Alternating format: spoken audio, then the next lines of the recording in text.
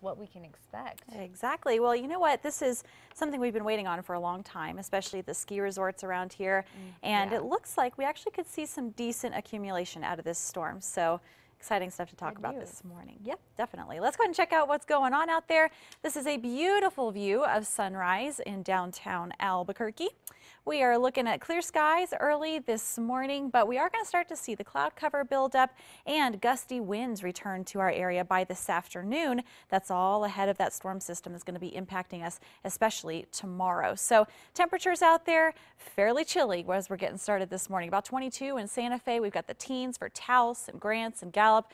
A little bit warmer heading on down to the south. But again, this afternoon, we're going to see things stay fairly close to what's normal for this time of year, followed by that big temperature drop heading into tomorrow. And even our Monday afternoon highs are going to be quite different out there. So what we're going to see over the next several hours and especially into tomorrow is the spilling down of some of that Arctic air. Notice we've got a lot of activity staying well to the north of us as of right now, but there's a lot of snow associated with this, a lot of cloud cover. This is what's going to start to slowly make its way on down to the south. And what we're going to see, especially heading into tomorrow, is the chance of some showers popping up for us in the snow varieties. So as far as watches and warnings go, we do have that winter weather advisory in effect for southern Colorado and the winter storm watch for many of us into New Mexico. These both go all the way through our Sunday, and that's because this system is going to bring that very cold blast of air, but also that chance of some good snow showers, especially for the north. So what we're going to see is tomorrow we start to really pour down that cold air.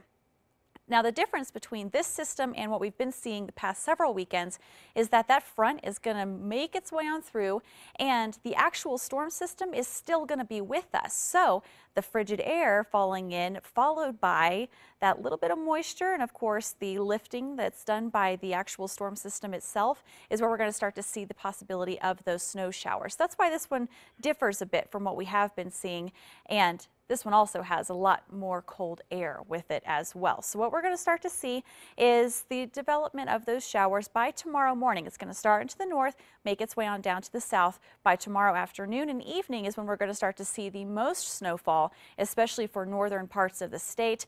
Obviously into the mountains, we're going to expect some as well. So this is going to be the real deal heading into tomorrow and maybe even our Monday morning for some of us. So the other thing that we're going to see with this is, of course, our temperatures dropping significantly. 50s today, followed by the 30s tomorrow for your afternoon highs in the northwest.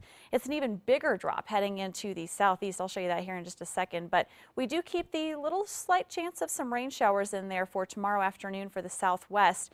The shower possibilities kind of move to Monday morning into the southeast, but check out the temperature difference between today, a high of about 72. Tomorrow is only in the 40s. So this is, that should show you exactly how significant this cold air is that's coming down from the north for us. So into the North Mountains, we're going to see some decent accumulation out of this, hopefully anyway.